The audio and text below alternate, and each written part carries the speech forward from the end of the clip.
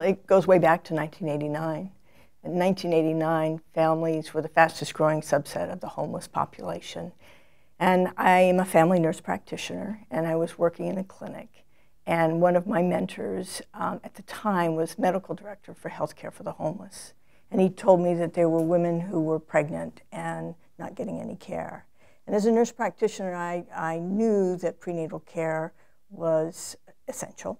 And I knew it would help to help women deliver healthy babies. And I also knew that it was a time where a woman could turn her life around. So first of all, I was in disbelief that there would be women who would be homeless and pregnant at the same time. So I went out and had a look.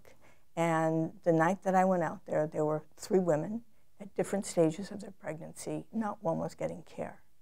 I, at the time, was getting my master's in public health at Berkeley.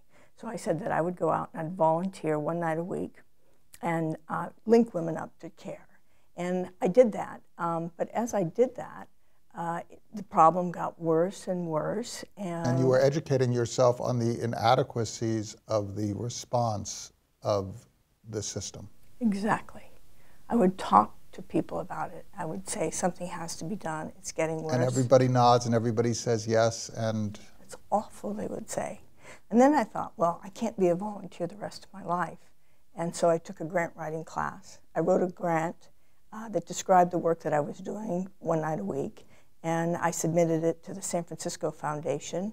And it landed on the desk of this woman who was the grants manager. And she called me a week later and she said, I want to meet you. And it was about a year later. This was actually in 1988. And in 1989, in November, I got my first grant, which was for $52,000, and that funded 3 part-time people. I was one of them.